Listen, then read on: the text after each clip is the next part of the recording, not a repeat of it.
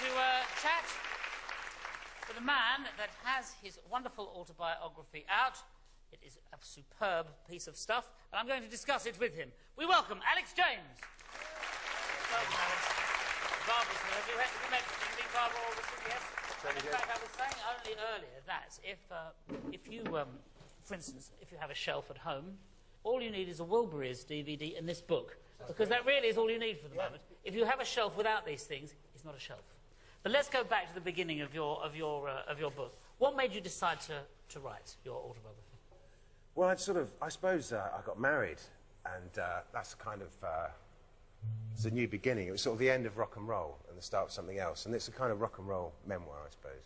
It is. It's very funny. I mean, it's written. Full 9 yards. It's fun to read, which I think is an important part of it. You know, it's like it's. Well, it's a comedy, really, I suppose. It's almost a tragedy.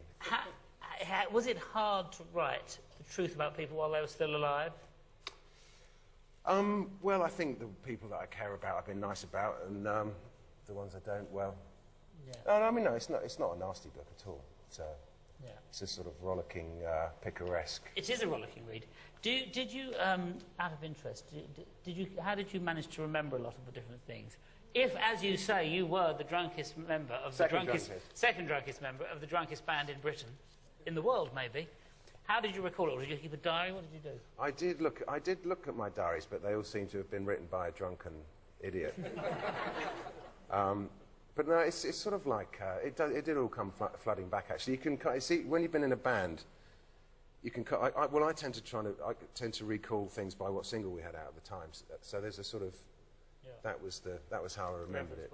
Well, speaking of singles that you had out at the time, of course, I think there was a moment which you write about in here, when there were sort of chart battles with you, Oasis. Record wars. Yeah, fantastic, you know, a bit of press.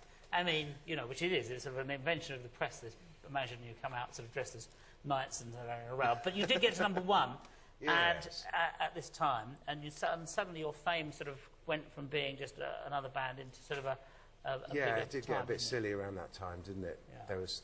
all of a sudden there were spaceships and prime ministers and all wanting to be your friend. Yeah. All at the same time. Can we have a look at? We've got a little bit of footage. Let's just have a look at that for a second. It's raising balls, I can knock you like a pose, like a helping hand that makes you feel warm as your blood. Oh, it's a centrist remedy for the faint at heart. Stars, no lives in a house, very big house in the country. He's got a fog in his chest, so he needs a lot of rest in the country. Doesn't drink, smoke, laugh, takes herbal baths in the country. Such a come to the heart on the animal farm in the country. In a country. In a country. In a country. Oh, good blessing.